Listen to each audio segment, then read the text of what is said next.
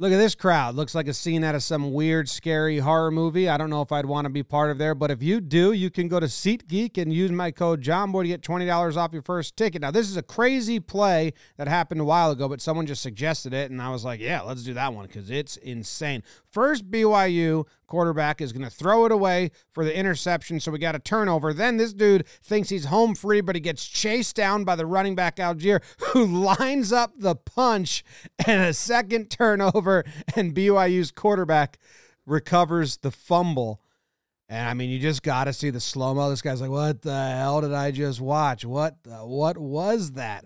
So first, the running back is kind of the reason. It's just bad blocking, and that's going to lead to the QB getting tackled or half tackled and the bad throw. So he's like, I got to make up for this, chases him down, then grabs him and makes sure he punches him towards the field and not out of bounds.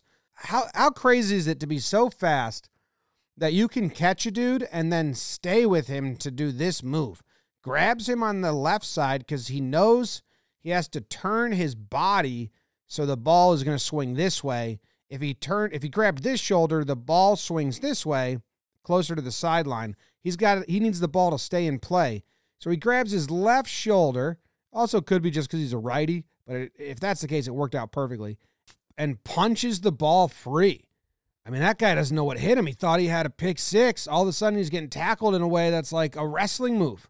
And the QB following his own play, and he sits on it, and they get the ball. And if that guy isn't playing dress up, then what's he all about?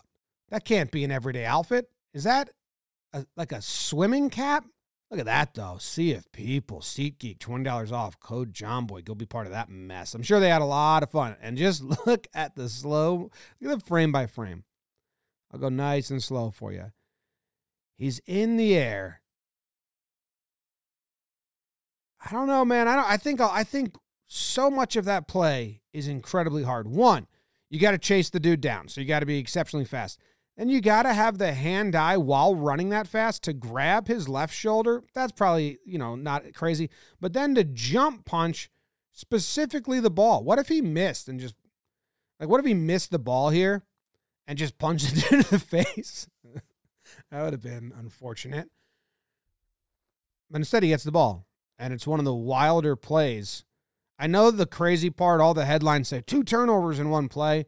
Well, who cares about the interception? This is the wild part. Whoa, bam! Not on my watch. And you could have watched this live if you went to SeatGeek, use promo code Jomboy, got $20 off your first order.